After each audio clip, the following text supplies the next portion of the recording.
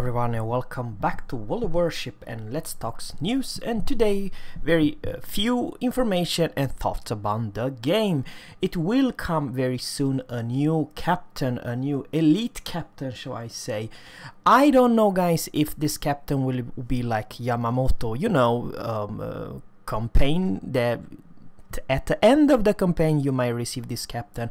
I have no idea. Some rumors said that some elite captains you can purchase them with coals over 100,000 coal. Let me know in a comment below if it's the right way. I believe it's the wrong way to go if Wargaming decides to release new badass captains with coal and not few buttloads of them.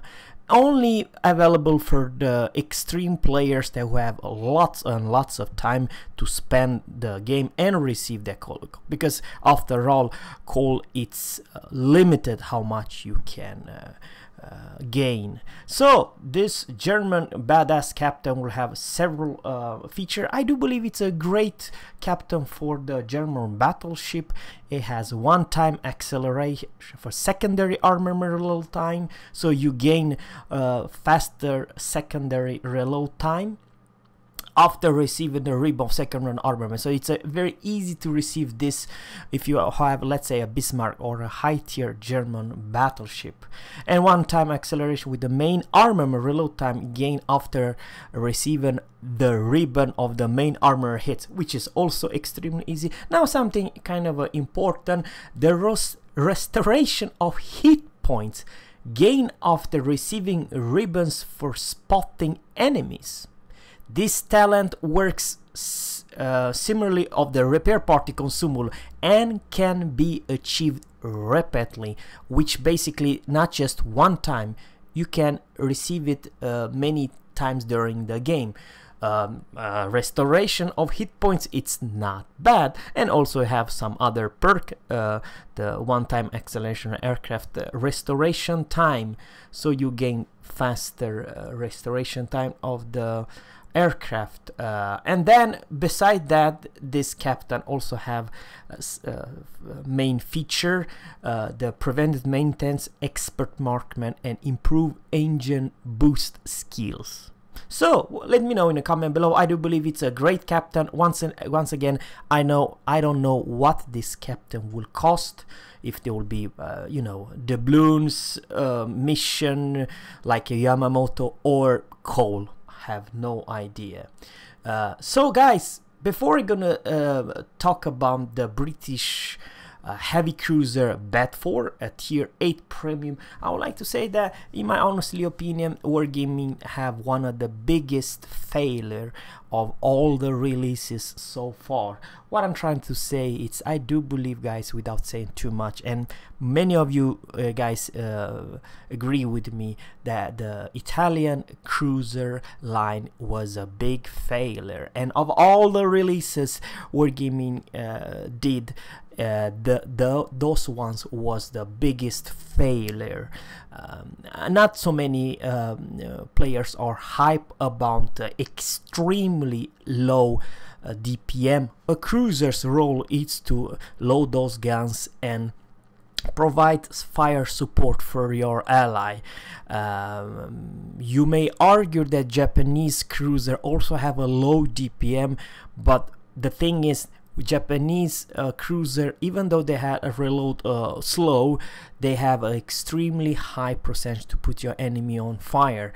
Let's say for instance the Zerra has pretty darn bad DPM, damage per minute. However, it's a fire starter, and sometimes you can achieve more than 10 fires, 15 fires, you name it, in Zerra. Because almost each and every salvo there's a huge percentage you put your enemy on fire, and so on. But the thing is that with the Italian cruiser you cannot put anything on fire. The only dot fire can come is from your secondary, which are close to 0, and your torpedo, which the only thing, but the torpedo are kind of slow even though they are workable. It's different story, guys, with a Bedford, which has extremely high percentage to put your enemy on fire, hard hitting, and in some ways, guys, they have the same reload as, say, tier 8 Italian cruiser, but you have way bigger caliber guns, and you have at tier 8 Bedford have super heal. What is super heal?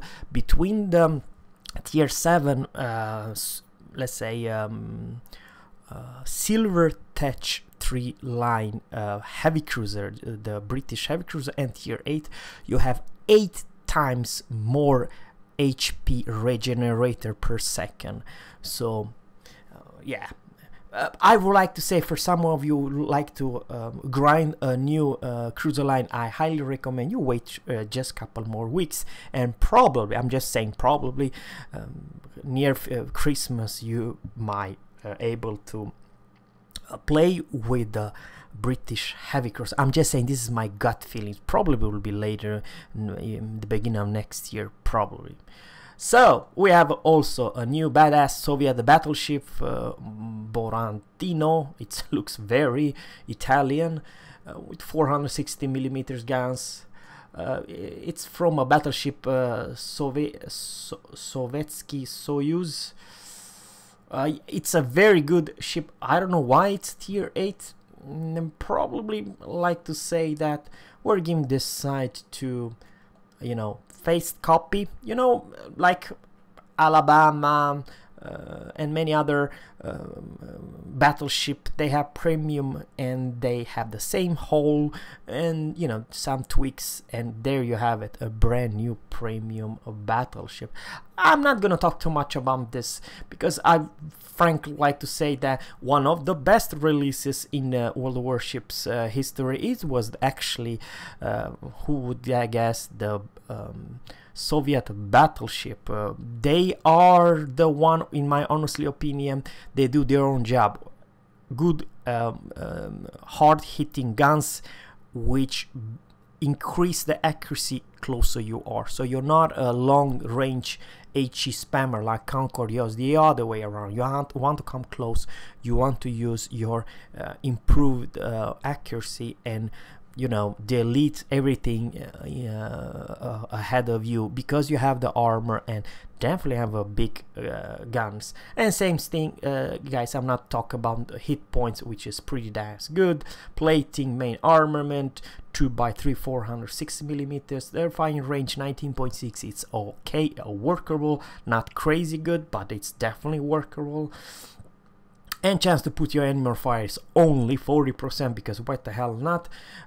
HE's AP shell speeds 830, and the same story with the HE. Maximum AP damage 13,250, and reload time it's 30 seconds. 180-degree turn time it's 30 seconds. Maximum dispersion it's 256, and sigma only 1.9. And over here you also see the AA, mid-range, long-range, which is decent, shall I say. At mid-range it's more than decent. 356 hits percent between 0.1 and 4%, 4 kilometers are good. However, long range are crap. You see 203, 356 and 42. So long range from 4.0 to 5.8, it's kind of a crap AA, to be honest with you. The flak are great. Maximum speed 31.6, which makes this one of the fastest battleship in this game. I mean, I'm sure Bismarck and many others are reaching that 31, but 31.6, it's not slow battleship. In matter of fact, it's a pretty speedy one. Turning radius, it's crap. Rudder shift is Mach. Surface 17.5, it's Mach. Air detection 11.8, it's Mach. Consumable, guys, you only have damage count. You have the repair But the thing is, what it's kind of here, duration time 28 seconds and HP per seconds 321 heal per second, which is pretty nice. I do believe it's better than normal stuff. Reload time 120 or 80 with the premium consumable. So guys, we have a new badass heavy British tier 8 cruiser with 234% 234 millimeters main armament. I believe, guys, without saying too much, I very much looking forward to the British heavy cruisers, because once again, all tier 8 heavy cruisers from tier 8, 9 and 10, they have super heal. I have no idea why in the whole world Edinburgh at tier 8 has a mediocre heal. She's a light cruiser, for crying out loud, and does not have any armor whatsoever. Something else, also keep that in mind, guys, that from tier 8, 9 and 10, the Royal Navy cruiser will have one of the biggest caliber guns. I cannot come up with bigger caliber than 234 millimeters guns. Sure, you paid with kind of a crappy range, but I do honestly believe, guys, that they are not quite paper armor. 25 millimeters plating, we don't know their citadel or stuff like that, but you know, I have no idea or how squishy they are. Hit points 42,500. It's alright for a tier 8. Main armor 3x2. Fine range is 15.7. It's actually even closer or worse than Belfast or Fiji, for crying out loud, which is tier 7. Maximum HE shell speed damage are 3,350, so pretty big percent to put your enemy on fire. Only 21%. This is without camo, this is without expert marksman or other perk or flags. 21% flat, which, guys, it's absolutely broken. 881 meters per second is the AP and HE shells, and the maximum AP damage 5,550. Reload time, it's 15 seconds, guys. So once again, this tier 8 bad boy have the same reload or even faster than the Italian cruiser. And I would like to say, no matter what kind of shells you're using, if you're using AP or shall I say the HE shells, you do more damage each and every salvo than tier 8 Italian cruiser can ever dream about. And by the way, Italian cruiser does not have super heal. This thing has. And also something else has a little bit more torpedo power. We'll just come to that right now. There's the Sigma, it's 2.05 and maximum dispersion 141. So the accuracy are absolutely fantastic. Now 180-degree turn time, 18 seconds are amazing for this big chunk of huge caliber. Torpedo reload, you have 4 in each side, and they are 533 millimeters, and they do maximum damage 16,767, and the range are 10 kilometers and the speed 62. Even though you only have 4 in each side, remember you can launch them one by one like any other British destroyer or British cruiser, which they can make a little bit more dangerous versus huge large target, because 16,700 it's not bad torpedo hit. In my opinion, it's alright for its tier, for tier 8. So yeah, reload time, it's ridiculous, 96 seconds. So yeah, there you have it also. And then the torpedo detection is 1.3. Hey defense, guys, you have the strongest at definitely short and mid range. Long range, it's alright, not crazy.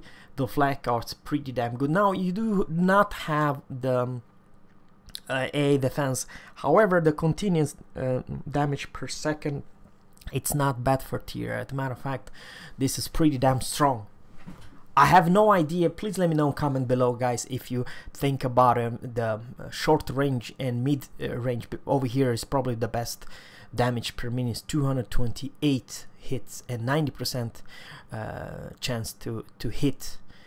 And the action zone is 0.1 to 3.5, and the long range is 168. I would like to say it's definitely pretty damn decent. I mean, you're not an AA monster, but you're not absolutely useless like the Italian cruiser. I do believe that in A department you have at least twice as good AA if you compare it with the Italian cruiser. Maximum speed are pretty nifty. I mean, 34 knots, it's not the slowest. The turning radius is 720 and rudder shift 10.5. I understand the rudder problem, it's not the best thing, but here is what makes this ship kind of a broken, and that is the damn concealment. Now at tier 8 you can put the concealment module and captain, which you will have this huge heavy battleship guns, almost super heavy cruiser under 10 kilometers in concealment, which makes her probably the best concealed cruiser at tier 8. I'm not talking about light cruiser, I'm talking about heavy cruiser. Let me know in a comment below, guys, what you think about this OP, shall I say, concealment of 12.4, and air detection it's only 7.7, and detection of the fire in the smoke 7.7. It's crazy good. Matter of fact, this huge caliber guns has lower fire range of main guns in the smoke than, let's say, tier 8 Italian cruiser with the smoke. So yeah, but what makes this kind of a cruiser special, guys, it's this damage count on repair parting duration. You have whopping 850 HP regenerate per second, and that it's a super heal, guys. And you also have hydro, but you do not have any smoke. You have hydro search, which is long duration 180 seconds, but it's kind of a short range. And then, guys, I don't have no idea why, but probably the word gave me it's doing more coal and arsenal ships. We have shall I say, copy paste ships, and that it's the new tier 9 battleship by Yale and cruiser Wong. They are based literally on Japanese battleship Izumo and the French cruiser Charles Martel. So both of those two ships will be a tier 9 premium ships, Pan-Asian ships. So what's the armor? The Pain, the Pan-Asian Izumo, that's the thing. It's what it is. Will have the main battery armament with higher accuracy and firing range. So you better accuracy and fire range, which is balanced with increased main battery load and turn time. So you have a crappier reload and a crappier turret traverse speed. That's what I'm trying to say. So you have 23.1 kilometers in range, and also sigma goes from 2.0 to 2.1, and the reload of your guns from 30 to 32. This is the new shall I say Pan-Asian battleship, Izumo battleship, and 180 degree turn time increase from 40 to 45. I'm not fan of those copy-paste ships. Now the tier 9 Wukong will literally be Charles Martel with deep water torpedoes and torpedo reload booster, which is pretty nice. Probably something different, guys. So the main battery reload time reduced from 11 to 10.5, which is nothing.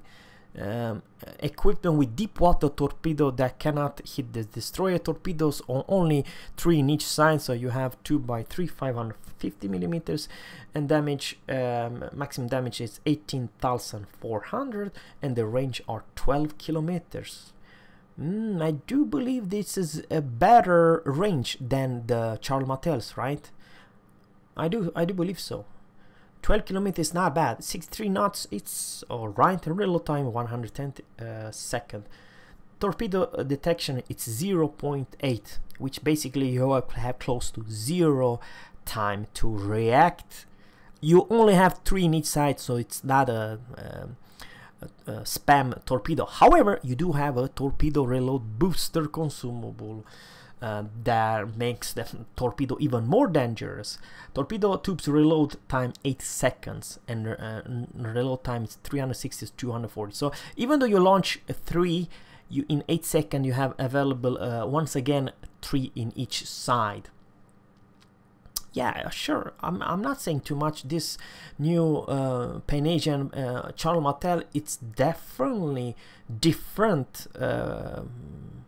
And you do have, shall I say, pretty dangerous torpedoes with this torpedo reload.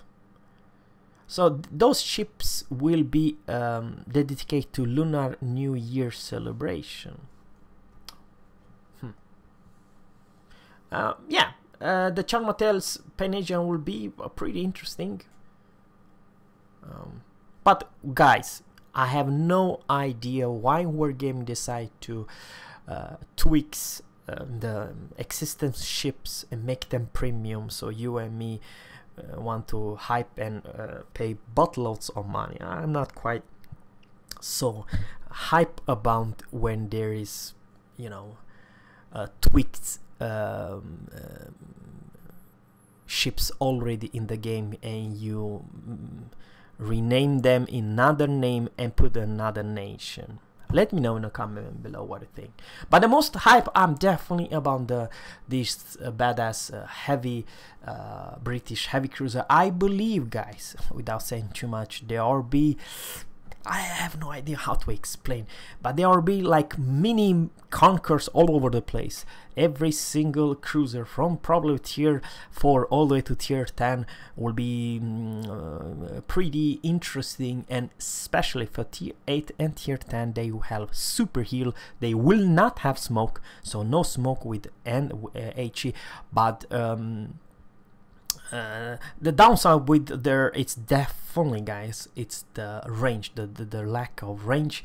However, you have one sneaky bugger. What I'm trying to say, there's advantage that you have short range. Basically, when you open fire, you will not be spotted from the moon and back. For a battleship to shoot you, the battleships needs to come within this 15.7 kilometers, or has to have a destroyer nearby to that cruiser to engage that cruiser. Otherwise, she's invisible for the enemy team. That's the thing. So it's a good bad things situation, guys. Let me know in the comment below what you think about this this bad boy and the general the British super heavy cruiser line. Thanks guys for watching, and once again, good to talk to you once again. Have a good one, take care, and bye.